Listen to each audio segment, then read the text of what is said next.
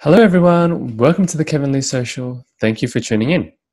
What initially began as an 8-part series interviewing entrepreneurs to share and inspire how they've successfully pivoted during COVID-19, I have decided not only to continue this series, but also to expand on the scope to understand and learn about people's craft, philosophy, the challenges they face in the industry, and their favorite failures that have helped shape them to become who they are today. By going deeper and understanding different thought leaders, businesses, and industries, the idea is to help cross-pollinate ideas applicable in your life and inspire action in this new norm we live in. I hope you enjoy the show. Thank you. Today we have Quinn Slocum. Quinn has built up multiple Instagram accounts with over 4 million followers. One of his biggest pages is Best Celebrations with 2.8 million followers. He created the page because he was inspired by Odell Beckham Jr.'s best catch of 2014 when the New York Giants played the Dallas Cowboys. That explosion of viral content inspired him to create an account around this concept, which perfected his eye for trends.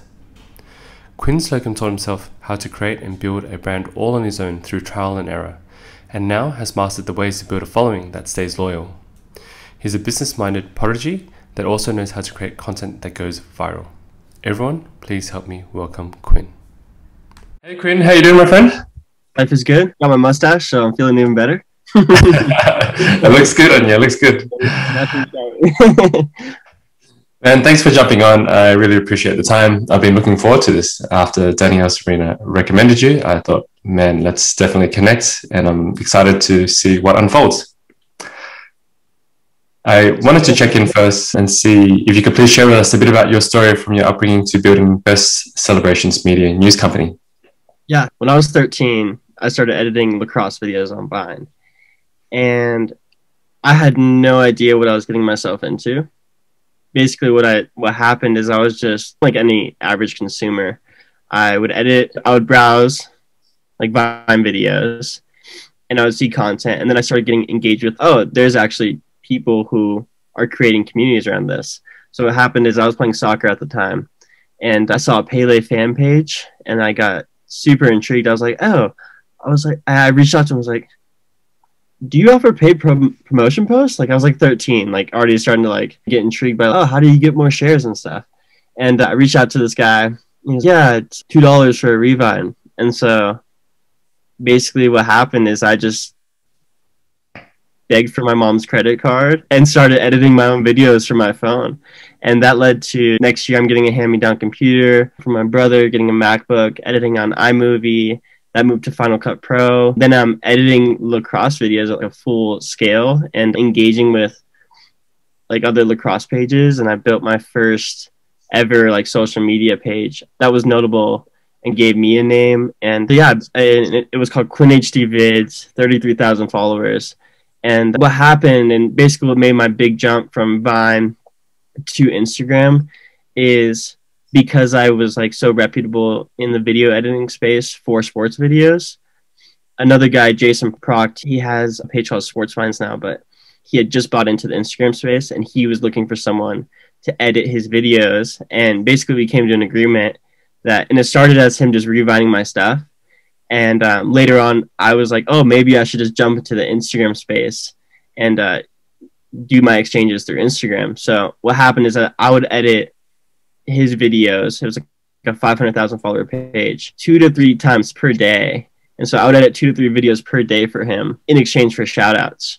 And so basically what happened is I grew my own Instagram for free in like quotation marks. And he would just give me what we call overnight shout outs. So it's 9 hours basically while you sleep. And yeah, so that led to my first Instagram. Wasn't Best Celebrations just yet, but it was Athlete Cribs.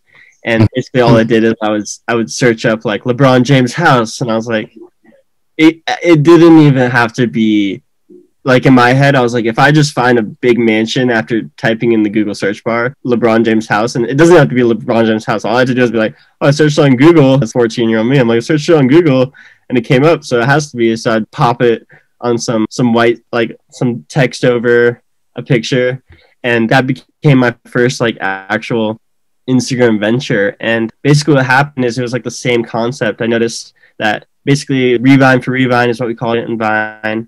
And so it's like share for share. And what people call it now is like shout out for shout out, which is a term that we can get into more. But what happened is the same concepts, and I would do shout out for shout out on athlete cribs, and that grew to 60,000. And then I just, once I noticed that like best celebrations was a solid theme to break off of and start another page, I just did shout out for shout out using athlete cribs as 60,000 follower page. And then I put it all towards best celebrations. So I was doing like zero damage to this new page and just like mega juggernaut of a thing. And yeah, and it kind of actually before we continue on, if you don't mind me interrupting, Quinn, if we can just quickly go into, just for the audience so they can know what shout outs for shout outs is. So just a quick explanation, that's all. Yeah, what happens is when you have, say, Kevin, you have 100,000 followers, I have 100,000 followers, and we want to use our audiences to help each other. And so what happens is you use your audience, I use my audience, we just talk about each other. And so you'd be like, hey, go check out my friend Kevin. He has awesome advice and great podcasts. And you'd be like, oh, go check out Quinn. He's master of social media, whatever. Yeah. You tell the person, you basically tell the other person what to say about you. Yeah.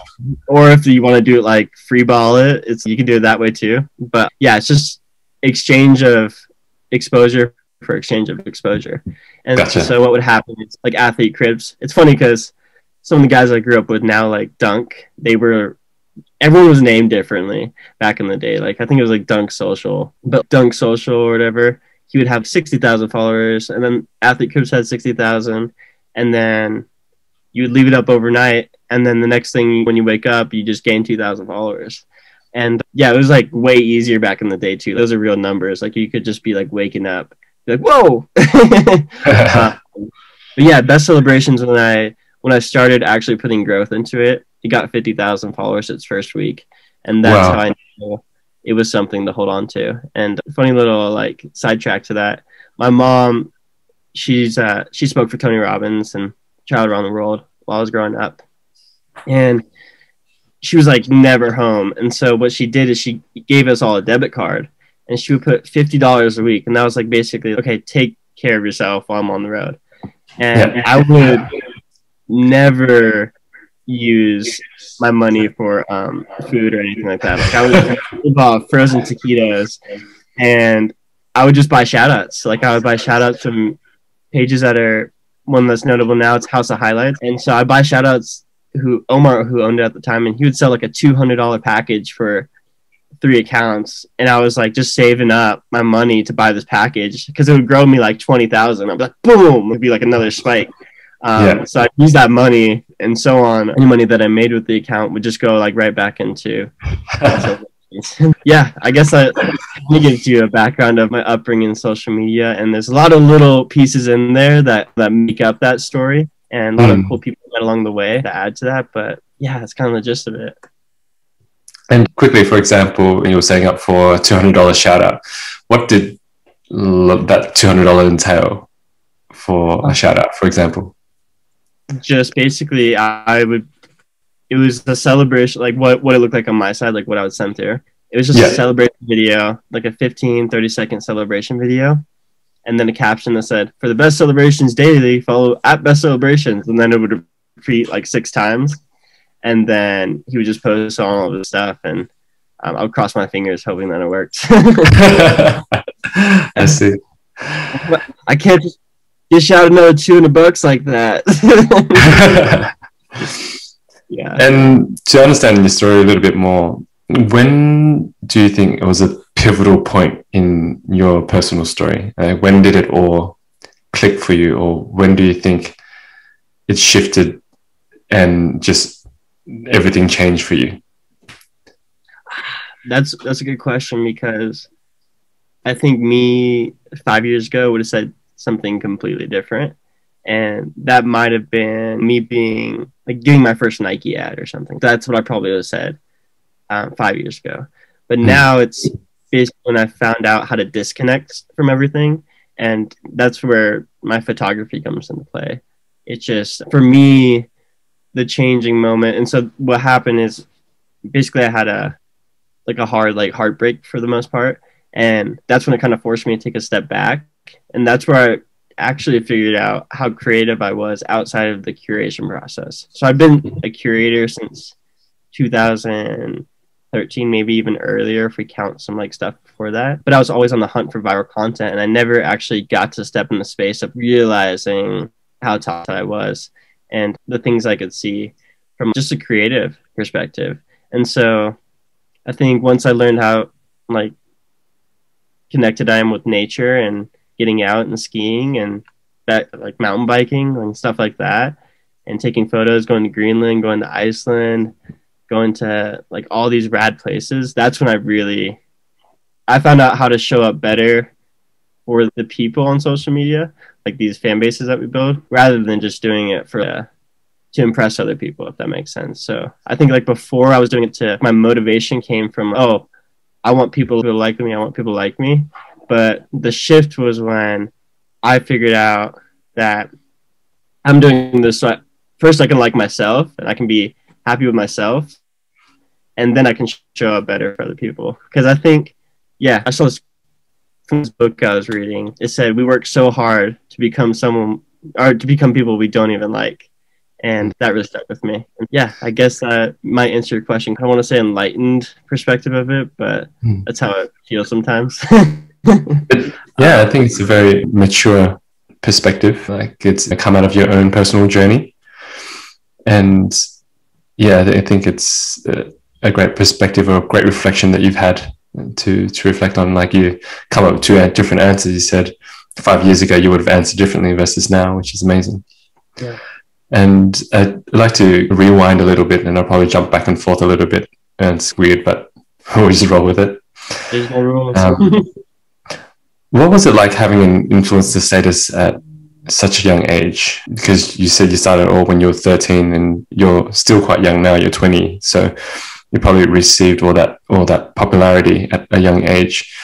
And what are the misconceptions of being an influencer that most people don't see? So I kept it a secret for a while, and I did a pretty good job at keeping a secret until about sophomore year. And so basically what happened is I told one buddy, and I lesson is even if you just tell one person, everyone's probably going to find out one day. But being an influencer so young, I think it creates like a false sense of popularity. Like you just like people's attitude change towards you. It becomes less of like people actually getting to know you and liking you from the outside perspective of what you could be. And so it created this world to myself, a big ego in a sense for a while. And in its own way, it created like, and I'm grateful for that experience that it gave me, because not only did it teach me that like my social media is not who I am, and that's something I really had to get over, but it put me down this path where I was so confident that social media would be my life forever, and growing accounts and being an influencer and all those things, that I didn't do things like college, and I didn't go to any school dances, and I'm like grateful for all that. But it pushed me away from, I think, the normal average life of a high schooler, because I experienced it so young and I just had so many moving parts where I'd like miss school because I was like, oh, I gotta do a campaign for Nike. Or in reality, it was just me posting something, but I would make it into this whole thing. And yeah, so I think that might answer your question, but people just generally are more like gravitated towards you because of what they see, and they want a piece of it. And there's nothing wrong with that. I think it's totally natural. It's like, oh, ask for help if you can. And yeah, I think and to be honest, I just got to know who the real friends were really early, and it made me just really good at realizing how to interact with people. Yeah, I forgot the second part to your question. I think that was answering the first part, which was, what was it like having an influencer status at a young age? And the second part would be, what are the misconceptions of being an influencer that most people don't see? People don't see how unstable it is for the most part. And everyone assumes that if you're an influencer, you're just going to make all this money all the time. Like you're going to get paid ad after paid ad after paid ad, and it's not like that. And I think if we talked about COVID, it'd be a great entryway to that. But for the most part, and you get taken advantage of a lot when you don't even know it, because you want any opportunity that comes your way, especially when you're starting out, and you want to say yes to everything because you're like, okay, this is cool. Nike wants to work with me, but you just don't realize that you could be getting paid way more for those things. And or I was gonna say the amount of ads you get are so sporadic. Like you could have a great month and you could be getting you get like 7 campaigns, and then for the next 6 months you could have nothing. I think that's what people don't get, is that it's not just like you get 100,000 followers and you're gonna always win. Like you're always searching for the next thing. And I think the second part to that, from the emotional and like mental health aspect of it, is that you never learn to slow down because you always feel like you're 10 steps behind. And that's just how everyone makes you perceive it, because you always just feel like you have to be doing more, you have to be doing more, you have to be getting on this app, you have to be getting on that app, and you have to be doing this and that. And I think it just creates this like toxic mindset that is never going to end. And I've had this talk with a lot of influencers, because like people who have 10 million followers on TikTok and 1 million followers on Instagram, like collectively, they come to me and they're just like, I don't know what to do. Like, I don't enjoy this. And so I think people want to believe that it's all happy and everything like this. But I think the important part to understand is that it's actually draining most days. And if you don't know how to handle that, and you don't know how to go back to what we were saying at first, show up for yourself, then showing up for other people is going to be really hard. And so that's what a lot of people, especially people who realize it after they had like some spike in fame and they don't know what to do with it, that's the people that realize it quick. But like for me personally, I've gotten like this, like I'll fall off some months just to take like my own, and I'm not there yet. I'm not totally there yet where I'm ready to fully grow my business for my personal photography, so where I can be like, okay, I'm ready to show up for these people. Like I tried it, but for me, it's been like this gradual increase and decrease and increase and decrease until one day I'm like, okay, this is how I find that balance. But yeah. I can empathize with a little bit of it. We're not in completely the same space, but I also have a cafe restaurant called the Mayflower. And at the beginning, we had the help of a PR company and a marketing company, and we were able to blow it up very quickly. And we had influencers help us out, and we were doing shout outs and all these things. And we grew fairly quickly for a cafe restaurant base, and we got into different publications and everything. And then you see this spike in customers coming in. And then after the honeymoon phase, and then things start to slow down and you take that dip again. And in hospitality, you've got to staff for the amount of people that come in as well. So you've got to get in all these people to help you out. And then now it starts to slow down, you've got to let them go. And then you're like, okay, slow down, what do we do now? And you always have to constantly look for more material to post, or a new menu item, or something that would go, something that people would want, something a bit more viral. So we had to find new content and post it out again, and then that little spike again, and it dips again, and a spike, and it's a constant search. And it does get, I can empathize, it does get quite tiring, but it's the game that we play. It's to keep in front of mind of people. Yeah, it's always, that's what motivates people. You get that 100 followers, or you get that awesome brand deal, and then you're like, oh, it's like a taste of this dopamine rush, and you're like, oh, that's what it's about. That's what it feels like. And then the glory days aren't there. And that's when the real work comes in. Yeah, there's been some crazy days. For me, on the curation side, I remember I was like doing financially awesome and all these things. And then I was like, oh, sweet, like life is good, blah, blah, blah. And then I wake up one day and I have 150 emails of copyright strikes from one company dating all the way back to 2013. And this company had bought viral videos and basically IP strikes anyone who had the videos up and didn't get consent for them. And I was like 13 at the time posting the video, so I didn't think there's any harm in it. I was just like, oh, cool, look at this funny video. I wasn't directly profiting out of it. And I've been doing credit and consent since 2018. So I've been doing it for some while now, but still waking up and then them wanting to be like, hey, we're going to charge you $500 per copyright strike. And that just hits, like, you're like, oh. And so Yeah. having to like swallow that, and I think that's what people don't see. There's a lot of the lessons never stop. Mm. And yeah, Yeah. but yeah, I feel that long glory days are tough. Yeah. Yeah.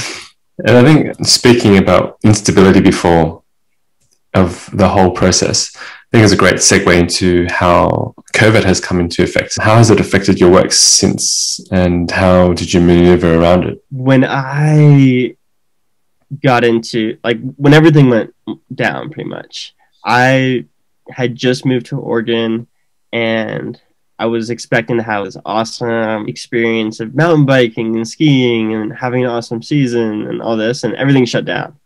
And then after that, all my work stuff was everyone was just scared to promote anything, and like brands weren't working on anything, and I hadn't heard from anyone pretty much. And basically everything, even up to big dogs, like I remember Taco Bell was like canceling sponsored NBA stuff. And so I wasn't alone. There's a much bigger picture, but I wasn't getting any, because the thing about freelance is you're not in like a salary, and I didn't have any revenue streams at the time, and that's what kind of forced me like since then to get other revenue streams. But during that time, I didn't have practically any stability, and I was living in a $500 Airstream like per month, and basically, and that's around the same time I got all those copyright strikes. So my bank account got drained, and yeah, I was just trusting. At that point, I was trusting that things would go well, and basically like worried that I wouldn't be able to afford anything.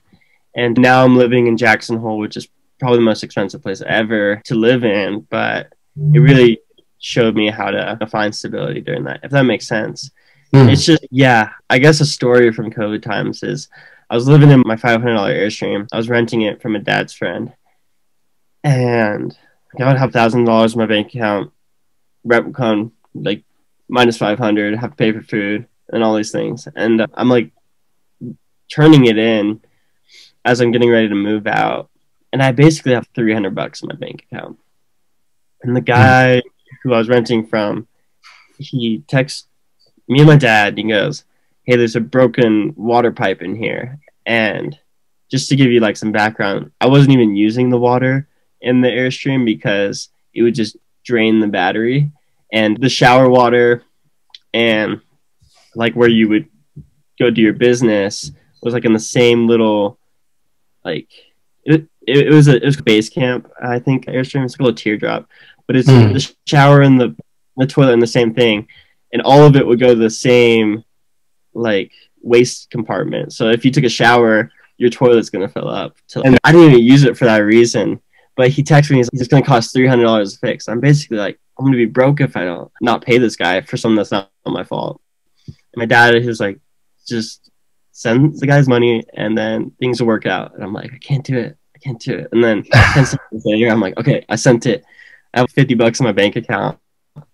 And then like the next day I get hit up for a brand deal. So that's how it, that's how the trust part of it plays in, I think, in my head. It's hard to not get too like trust the universe type thing, but that's how life works sometimes.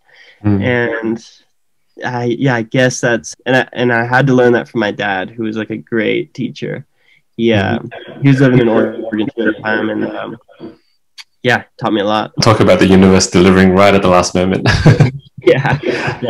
I guess that's the story from how my COVID experience went. But yeah. And what tips do you have for people wanting to become influencers? I know that you also mentioned the mindset part, which I'd like to dive in a bit more after you share what you think. Yeah, so I don't think people should be scared to dive into a space. And what comes with that is don't be afraid to ask for help. That was the biggest lesson my mom taught me when I was early, like growing up. Like I would be going to Tony Robbins events, and she would just be like, don't be afraid to ask.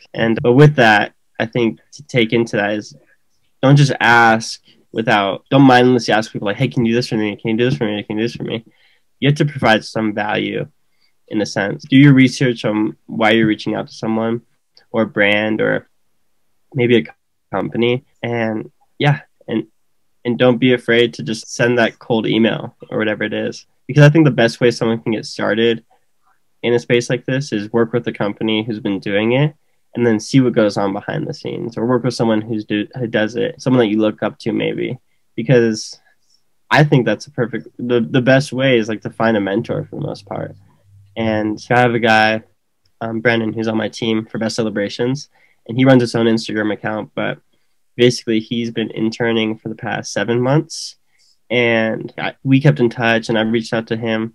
Actually, it was like reverse, but I reached out to him, and for the most part, I check my messages all the time. So if someone reached out to me and was really like, I want to work for you type thing, and this is what I can provide, and this is the value I see, and this is where I could bring your company and stuff like that, I would most likely say yes. But Brendan was the first guy I had on my team, and he has learned so much. He's been a part of like Bud campaigns and music campaigns with big artists, and he just like his track record's building, and he's learning how to manage big pages and where to look for content. And he got like one of our posts on Best Celebrations reposted by SportsCenter, and now SportsCenter follows us. Like, he has learned so much, and all because he just started working under me. And I think it's just a good way to fast track in that sense. And if it's from a creative perspective, I think and you can start posting whatever you want beforehand, but I think if you really start like just going out and creating and getting better now, then you'll have confidence to jump into something and be like, wow, like I can start investing in myself and putting budgets and like growing my social medias, because that's really what it takes. I take a different approach on social media growth. I'm not really like I'm targeted growth for the most part. So if I see something that can go viral, I'm going to pay people to give that reach, because it's just getting really hard to just cross your fingers and hope something goes viral. But if you can target that growth with good content, it's like just guaranteed wins. That's how that's the best way to see it in my eyes. Yeah. I just want to quickly ask, you've mentioned some viral content a few times, and you seem like a person that curates or creates viral content. What is, for yourself, is it simply an eye or a knack for things, since that you've come across so much content, or is there a bit of a breakdown that you think is viral content? Yeah, so yeah, part of that, if I'm looking for content, I'm looking for how many people shared it, how many people liked it, how many people retweeted it, how many people engaged with it, and it really just comes down to numbers in that sense. But there's certain ways we can maneuver and shift things around to make it appear more viral. That's things like adding white borders and putting the text above it and things like that. And memeing it is the best way to put it. But yeah, you can make anything viral. I think that's what people like. If you have the distribution, you can push anything. And viral content is basically, it's all bias, in my opinion. It's the eye of whoever's looking at the content. Like, you thinking something could be viral could be totally different in my eyes, and me thinking something that could be viral could be totally something different. But nobody's ever wrong in that sense. But it does take a bit of just realizing. It's like if you go on your For You page on TikTok or whatever, and you're just kind of getting a glimpse of that's why it's going viral. Yeah, I hope that makes sense. Yeah, absolutely. Yeah, a lot of bias that comes into it. And from a creator standpoint, it's, as a photographer, what I've noticed is just keep it simple. And I love this like minimalistic approach to things. And it's funny because my views are shifting on that as well. If I like it, then why does it matter? And that's what I take from most of my other photographers. And I heard a great quote from Chris Picard.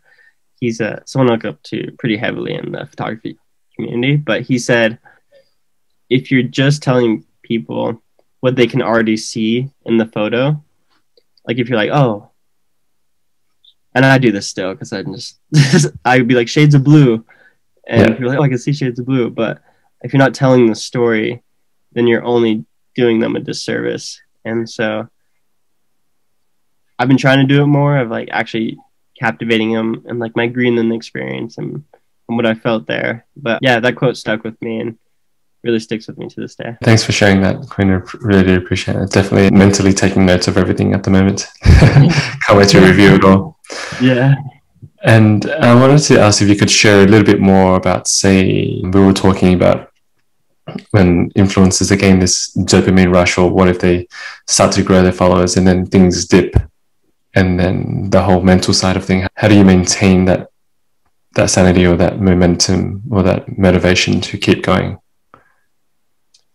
Yeah, that consistency is hard, especially from a standpoint if you're getting 200,000 likes consistently for a week and then suddenly the whole algorithm shifts and then you're getting 50,000. It can take a toll on your entire state. You can feel like you're failing and you can feel like you're not doing good enough, but for the most part it's realizing that it's really not real at all. And that's, I think you can vouch for this too, is when your own practices and your own self-work comes into play, meditation and going out and for a run or activities and stuff like that. It's so important. And people don't, everyone talks about it. Like, go for a run, go clean your room. But you have to change that environment first before you can handle that heavy scale of depletion from the social side of stuff. But most part, it's not real. And oftentimes it'll just keep eating away at you if it keeps up. If you take a second and step back, that's when you can look at it from like an examined view and be like, and say, okay, this is what I need to change. This is what I need to shift and stuff like that, or else it's just going to keep eating away at you and you're just going to watch it go down or just not post it at all. And yeah, I think it's a hard for me, even days that it would eat away at me. For example, when I was going through a heavy heartbreak type thing, I didn't want to look at my phone, but somehow I would still find that strength in me. And maybe it just speaks for itself of like, some people just can do that. Some people can just show up no matter what day. And I think I'm that type of person. And that may be what separates me from the rest of the group, because I may not do it on my own personal photography stuff, but we practically never miss a post on best celebrations for more than a day. And yeah, I think it also just comes with personality. Yep. I wanted to further our previous question and ask, how can businesses collaborate with influencers effectively to make an impact? Or what ways have you seen it happen? That's a great question. When I think about impact, there's like a whole, my mind kind of spins. My mind definitely pretty much spins, because it can mean something completely different to everyone. But I'll use it from my own perspective of, let's use like sustainability. And so first you got to see, and I assume if you're a business looking to collab with the influencer, first you got to see if that influencer aligns with you. And if you don't have that step done first, then you're totally, because then it's just probably money driven from there. And if the influencer aligns with you, they're most likely going to be able to work with you better and say, because if a business reaches out to, I don't know, like, what's a good, I don't want to use like Jason Derulo. I don't know if Jason Derulo is like sustainable or not. He probably isn't, but they reach out to him. They're like, hey, we're the sustainability company and we'd love to work with you. And we're all about helping the earth and saving the oceans and all this. And then Jason Derulo was like, oh, but my post rate is $60,000. And they're like, oh, we don't have enough money. We're just starting up. But you reach out to someone like me, who is an adventure photographer and cares about the environment and has seen glaciers melt in Greenland like live. There's a chance you're just going to get that post for free, or just send them whatever you're working on and get them involved. I think the best type of promotion is one that's built off relationships rather than money driven. And that's just how I think all business should be for the most part. Think about relationships first and then money second. Yeah, great tip. Yeah. Are there any key lessons you've learned from your journey so far that you'd like to share? Yeah, I would say the biggest one is just like we talked about before, take a step back, and there's no rush, even though it may feel like it all the time. Second, that you always have the opportunity to become famous on Instagram or whatever you want to call it. There's always the opportunity. There's always ways to grow. There's always strategies out there. If you have the right budget, anyone can be famous for the most part and have a following. So there's no rush for that. I would say the third one is just start implementing practices into your daily life to enhance yourself, so you can show up better for other people. And just like we talked about before, like it's so simple, but you implement those and it's really powerful. So I think the lessons or advice I could give could go on and on and on based off the person. Yeah. But I think the biggest one I've learned is there's no rush, and it doesn't hurt to smell the roses here and there. Yeah, understood, for sure. Yeah. Besides Instagram, what other platforms are you actively on, or do you see opportunities in at the moment? Right now, I've never been a fan of TikTok. I wasn't really I'm like, okay, Clubhouse is cool. I love the idea of it, but I just don't want to like talk to people all day. I have things to do, and it's cool. But right now, and I should have done this so long ago, but I'm just not getting the grasp of it. It's Twitter, because the algorithm's still chronological for the most part. The reach is similar to Facebook, as like you get shares, and then it could blow up. And and you can directly link stuff. So if you have a YouTube video that comes out, you can link that video pretty easily, whether it's in the replies of a viral tweet you had of just photos. You can be like, hey, watch this YouTube video. And yeah, the reach has just been phenomenal. And the community that you build on there is unlike any other, in my opinion, because you can just have dialogue conversations. You can just tweet your thoughts for the day. You're like, I just had cookie dough, and then 50 people will like it. And you're like, cool, everyone loves that. I love cookie dough. There's just so much randomness that can go on in it. And I felt myself more comfortable sharing my daily life on it as well, because like on Instagram, I'm not really a story type of guy that talks to the camera or posts my adventures all the time. But on Twitter, I'm like, oh, here's what I did, guys. I just posted and tweeted, and then people like it. I just feel like I'm creating a way more enhanced community on Twitter. And yeah, I've already had 2 tweets that have gotten 2 million impressions on it for my photography. Wow. And that was all just me targeting that too. I basically found pages to retweet it and spent like $100 for 2 million impressions. So I think there's a lot of power in it. And the fact that I could just drop my Instagram in the replies of that viral tweet that I made and get 400 followers from it is cool with me. Wow. It's definitely worth it. Yeah, conversions are great. And I don't notice much conversions from an Instagram. If I'm like on Instagram, hey, everyone, follow my Twitter. Nobody's going to want to really take the time to get off Instagram to go to Twitter. But I've noticed it's great the other way around. Yeah, that's just from my latest observations. I keep it pretty simple now. I don't really like to dabble in too many things, because that's just a way to get yourself overwhelmed and just drained, to be honest. I've tried TikTok and all these things, but if it doesn't align with you, there's no point in sticking with it. If you can feel like this isn't the thing for me and I'm doing this for all the wrong reasons, I think like just don't do it. And that might be pretty like cold turkey, but just from what I've noticed, back to that quote, don't work hard to become someone you don't like. And yeah. We're reaching the last quarter of the interview, and then there's a couple of questions that I'd like to ask, and we can fire through them or not, as quick or as slow as you like. Do you have any morning or evening routines?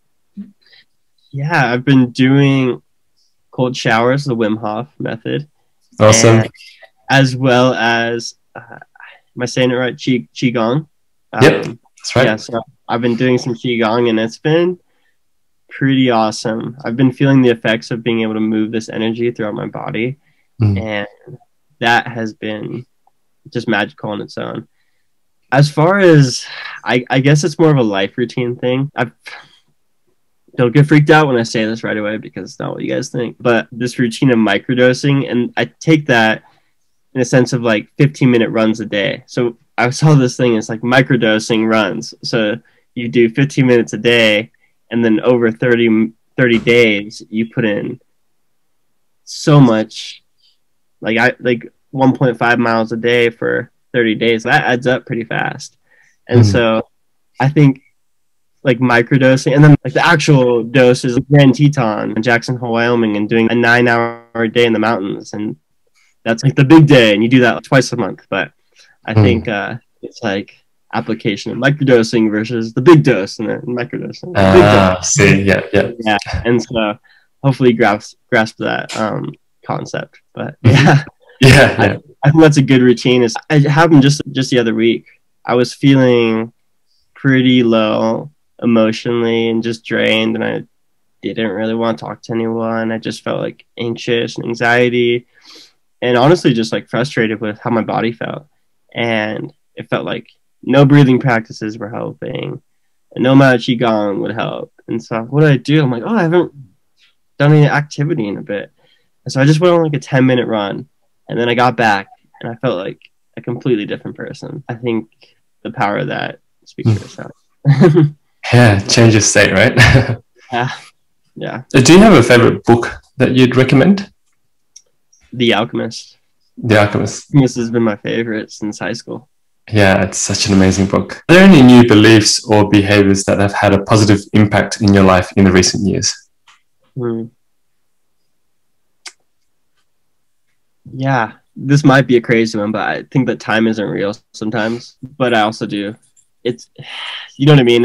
I read this other book too. It's like thinking of time from like a geologist perspective. And so that kind of totally stripped away my belief that time isn't real too. But yeah, I think the biggest belief I have is just do everything out of love and it'll come right back how it's supposed to. Yeah. And another one with that is don't get attached to the outcome. So just don't get attached on the outcome. If you're like, from a social media growth standpoint, you go, I need to grow 500,000 followers, and then you don't grow 500,000 followers, you go, okay, yeah, I'm cool with that. Just don't get attached to the outcome. Or you have a big business call on Thursday and you're super anxious about it. You're just like, what if I don't get this job? Just don't get attached to the outcome and everything will be fine. And so that might have its Zen state, in my opinion, and just living in flow. But yeah, a lot of things are subconscious at this point, and maybe I can answer that question better when I'm skiing or something. No, that's so good. So good. If you could only send one single line of SMS text to yourself 5 years ago, what would it be? I keep repeating the same thing, but I would say there's no rush. Yeah, I'd say there's no rush. Yeah. Man, it's been so good connecting with you. How could people reach out or learn more about you?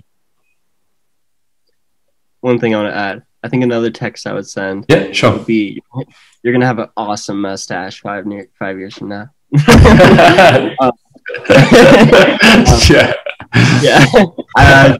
Pretty simple. If you want to connect, just hit me up on Wave, at Wave on Instagram. Not really complicated of a username. You might have to scroll down a bit in the search bar to find me, but the dude with long hair smiling. And yeah, all my other social media accounts are attached to that. And yeah, for the most part, that's how you'd find me now. Quinn, thanks so much for taking the time today. I really appreciate all the tips and the stories that you shared. It is definitely of value, and we are living in that influencer age still. And there are lots of people who are either in it or looking forward to being in that space. And I really appreciate that you've shared your wisdom and your tips. Thank you so much, my buddy. Thanks, Kevin. Thanks for tuning in, everyone. I hope you enjoyed the show.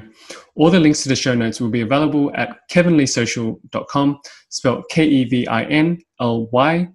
Conversely, if you have any interviews that you'd love to recommend, please send it over to kevinleesocial@gmail.com.